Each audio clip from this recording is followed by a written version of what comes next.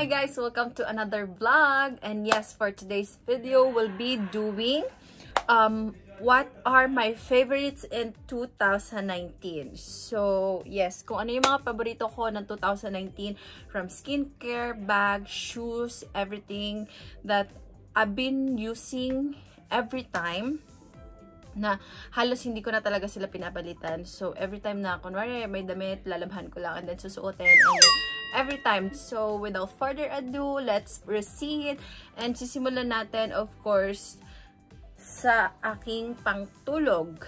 So sa pantulog ko guys, binili ko siya somewhere here in somewhere in Dubai. And sobrang gustong-gusto ko talaga tong pantulog ko na to because kasi ngayon it's winter dito sa Abu Dhabi and Dubai. So winter kami ngayon and eto nabili ko siya there. So ayan siya guys. If you can see and you are following me in Instagram, Facebook, you've been seeing this a lot in my story. Like parang sobrang lambot niya, as in, see, can you see that? Makikita mo siya. Ayan o, sobrang lambot niya kasi talaga and medyo makapal-kapal yung tela niya. So it's good for the weather. Good din kasi outside it's too cold and yung AC namin it's also too cold.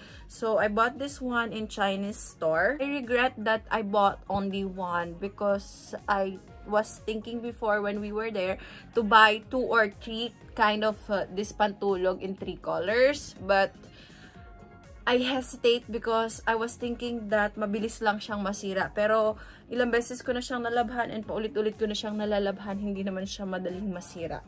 So this is my pantulog. Second thing is this. This is my kumot. Kasi sinabi ko na malamig dito sa Abu Dhabi and Dubai. So, kailangan mo siya, kahit na manipis yung kumot mo, kailangan mo ng comfortable kumot. So, this is my kumot. I got this one last Christmas, but I also have this in pink color and white. So, I've been using this like for almost 2 years, but I changed the color what I've been using today. So, this is the sample. So, ganun din siya sa pantulog ko, guys. Sobrang lambot niya talaga. And sobrang soft sa skin, komportable. Ang sarap-sarap matulog. So, this is my kumot. I'll be showing it to you, guys. Is the bag that I've been using several times this year. So, like, super gamit na gamit ko talaga tong bag na to from here, Abu Dhabi to Philippines, Philippines to Hong Kong, to Macau, to Abu Dhabi. I've been using this a lot. Like, going to work. So, this is my Louis Vuitton Never Full. I think we bought this one 2 years ago, but it still looks new. Look at this color. So, hindi pa siya masyado nag-oxidize. Medyo white-white pa yung color niya. But, if I'll be using this like, kunwari nito. Eto guys. Ayan o. So, medyo nag-oxidize na siya. Medyo madilaw na siya in this part. And this part, medyo natatalsika na rin siya ng water. And this one, nag-oxidize na talaga siya ng sobra. Naalala ko na pumunta kami ng Hong Kong, medyo umuulan that time. So, I've been using this one. And ang ginawa namin ng kapatid ko is binalot ko siya sa plastic since I don't have cover for this. And it's too big, so it's wide here from the top. So, I'm afraid that the water will come inside because also I have a lot of things inside when we went there. But, it survived. Pero meron lang siyang mga, ayan, mga talsik-talsik lang ng tubig. So, this, I've been using a lot. This is my favorite from my bag. So, this is my Yeezy shoes. So, ayan. This, I've been using a lot already. Like, see, it's almost, see, the dirt. Sobrang dumi niya na talaga. And, sobrang talagang, ayan. Wala pa naman siyang amoy, but sira-sira na talaga siya. Oh, this is my other shoes na talagang laspag na rin siya. Laspag na rin siya. Laspag na laspag. Pangalaspag. So, ayan. Gamit na gamit talaga to. Talagang as in, gamit na gamit ko na siya. Pero, hindi ko alam kung ako lang ba yun na pinipreserve ko yung mga, mga luxury shoes ko. Kasi, Hindi ko lang alam. Parang feeling ko kasi pag nape-preserve sila, nare-restore sila. So, kahit nagamitin ko siya ng gamitin, I also use this one from Abu Dhabi to Philippines to Hong Kong, to Hong Kong to Macau, and Macau to Hong Kong, Hong Kong to Philippines, and Philippines to Abu Dhabi. And I've been using also this one if may mga okasyon. And that time na pumunta kami ng Hong Kong, talagang umuulan siya and talagang bumabagyo siya. As in, pero look at this. This is from Chanel. This is my Spadrille black in black color. So, I got this one from maybe since 2 years ago or last year. I think it's last year. And, ganyan siya.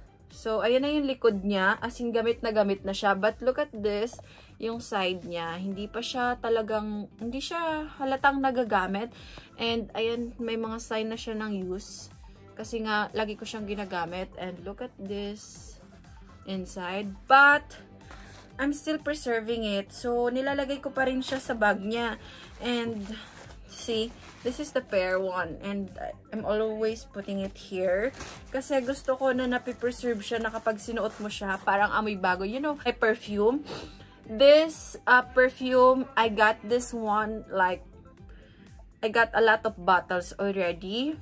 But, this is I'm using right now. This is from Dolce & Gabbana. This is the one. So, I don't know. There are some, para siyang merong matamis na parang, basta hindi ko alam. Hindi ko maintindihan. Sobrang bango talaga nito. So, marami na akong naubos na bottle nito before. Then, I changed to Gucci, the one in the floral in pink. Then, dun kasi medyo dahil flowery yung smell niya, medyo nagkaroon ako ng allergy and nangangati yung ilong ko. Talagang go to eh. Parang wherever you go to or you will go to work. From the start na nag-vlog ako or nag-video ako, hindi talaga ako masyado nagme-makeup. But nagme-makeup ako kapag nasa harapan nyo lang. And I wanna show you some kind of makeup. So, ang ginagamit ko lang na makeup ko kapag pumapasok ako is my concealer, my blush on, eyebrows, pencil, eyebrow pencil, or my favorite. This is the lipstick from Maybelline. Yes. Wait, let me show you. Yeah, this lipstick is from Maybelline in Maybelline New York, number 130, Self Starter Lip Color. Sobrang ganda nito. As in, talagang go to go. Ayan siya. Suot ko siya ngayon, guys. And, kumain ka, uminom ka, whatever you want to eat, whatever you want to drink, guys, hindi talaga siya natatanggal. May matatanggal, of course, but hindi siya ganun. Nakatulad ng ibang lipstick na talagang pagkain mo, wala na. And, look at this. So, ayan. Nothing. Ayan. Ayan. Nothing pa din. So, sobrang ganda talaga nito. And this is my eyebrow pencil. This is in 05 dark brown. I bought this one in Miniso. Sobrang mura lang niya. And, wala akong masabi. As in, talagang super usable. Hindi ka, like, nag-hoard talaga ako dito. Every time na magre-restock sila, talagang bumibili ako ng 5 or 10 pieces. Kasi, mahaba din naman siya. Like, ganyan. Sobrang ganda. And, ayoko nung bibili ako. I mean, mura lang siya para sa mga talagang nabibili nating luxury or sa mga mid-luxury or sa mga store. I don't need a luxury eyebrow because kahit talaga hindi siya ganun din kadali matanggal. And for me, I don't know, it's my favorite. This is the best eyebrow ever. Hindi lang sa mura siya, maganda siya, and I can use this forever. Of course, hindi naman siya halatang gamit na gamit, guys. Ayan, gamit na gamit siya dahil this is from Maybelline. Ayan, this is my blush on. Maybelline Face Studio Blush in number 20. I really like it. You apply it with your finger. You apply it with the brush. It's so usable. So love it. Skincare's favorite. Yes. syempre hindi mawawala ang skincare favorite natin. Of course, the Skinol Classic White Blackhead Eliminates Facial Deep Cleanser with Mineral Grains. So, ilang beses ko na rin sinabi sa vlog ko na I've been using only the Johnson soap in white because that's mild and that's, I don't know, para sa bata. Gusto ko kasi yung face is naaalagaan, lalo na kapag stress ka sa trabaho. So, dapat flexible yung skin mo and sa stress. So, marami tayong mga breakout. So, after ko mag-wash ng Johnson Baby White, ito yung sinusunod ko. And then, my favorite lotion, face lotion is this Olay. Ayan siya, guys. Paubos na siya. Kasi, wala kasi kami nito as in dito sa Abu Dhabi ng super laki. Ilan ba to? So, 75 ml lang siya. The mini size of the Olay. It's for travel size. Hindi ako makahanap ng malaki. But it's okay. Medyo matagal mo rin siyang magamit. And the wipes that I've been using, this is from Sephora. This is the Aloe Vera Cleansing Wipes. Kapag tinatamad akong maghilamos or tinatamad ako mag-toner, tinatamad ako, as in tinatamad talaga ako after work. So, ayoko magbasa ng face. So, ito lang yung ginagamit ko, guys. Yan. Nililinis ko lang yung mukha ko, yung lips ko. Nililinis ko lang siya using this. And then, after nito, gagamit ako nito ng aking lotion, Olay Face Lotion Olay. So, ayan, magkaano sila kapag tinatamad ako. Even though nagwawash ako, ito pa rin yung ginagamit ko. And pag daw nagwawash, ito naman sila. I will be showing it to you. It's my all-time favorite. This is, I've been using since college. And yes, that's true. I've been using this one since college. But nung college ako, meron pa nga itong malaking size eh. Ganyan siya kalaki. Pero ngayon, ewan ko, bakit maliit na lang siya. This is my underarm dry color. Gamot siya, guys. Ayan, para sa mga nagpapawis na kilikili. Guys, I've been using this one since like college, means almost 10 years ago.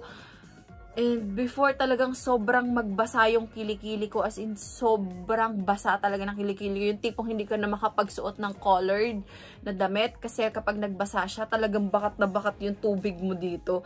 And then since then, na nagpa-check up ako, ito yon. Nagkaroon ako neto. I'm using this one twice or thrice a week.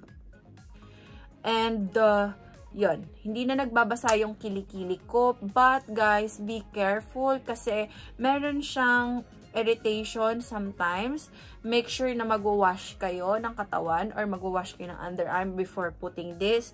Kasi baka magkaroon kayo ng irritation. Maganda yung dating niya sa akin. Maganda yung maganda yung nagiging resulta sa akin. But I cannot say na magiging maganda din yung resulta sa inyo because we have different skin types. So, make sure that you will ask your doctor first before using this one.